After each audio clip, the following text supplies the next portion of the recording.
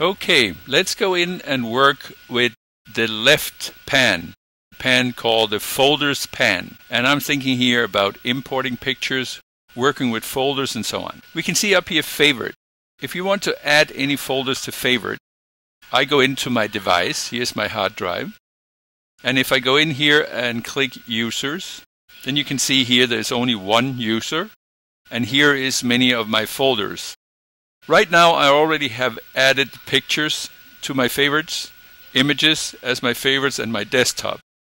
Let's say that I wanted to add music or movies. Let's say movies. So I take the folder and I drag it up here, add it up here somewhere where I would like it to sit, and just release.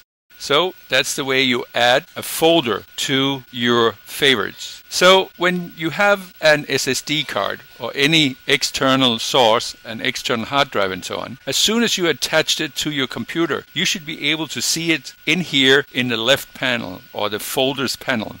So here I'm now setting in an SSD card, put it in, and if you look here at the removable volumes, you can see here now, here is an SSD card called the Canon DC. It comes from my camera. It adds itself here to removable volumes.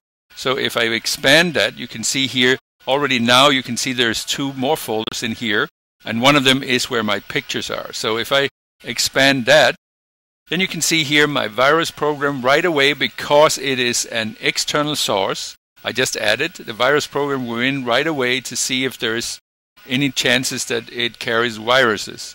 And then you can see here, now I'm in my SSD card. I have here the 3 folders where pictures are located. And if I click on the first one here, you can see here now pictures are coming up. Then it asks me, removable devices are currently excluded from the ACDSee database, because that's how it was set up. Do you want to add removable devices to your database? And of course I want to do this, so I go in and say yes. So now I have answered that question, and now you can see here I can go in now and see the pictures that I have. If I then decide that these first pictures that I have here, I want to transport them into a specific folder of mine, then I'll just highlight the first one, perhaps hold down the Shift key because I want that whole range here, click on the right side of the mouse, and then simply go in and say copy folder to, and then say browse. Now I can go into pictures or images. Let me say pictures. In here I can add a new folder. Let's say this was, it has a specific date. So let me just say 2015. It's in months so and so, and let's say it's the 12th. And then simply say parade in Manhattan. And then say create, and then I just say copy.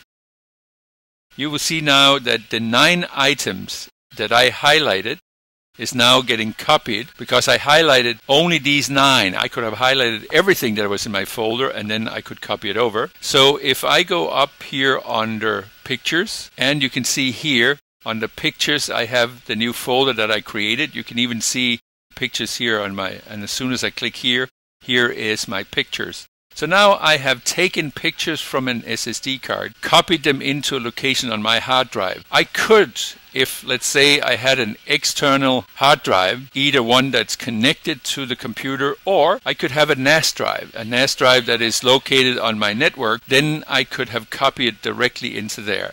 That's how you import pictures from an SSD card into a specific folder on your computer, and from there on you can start working with your pictures.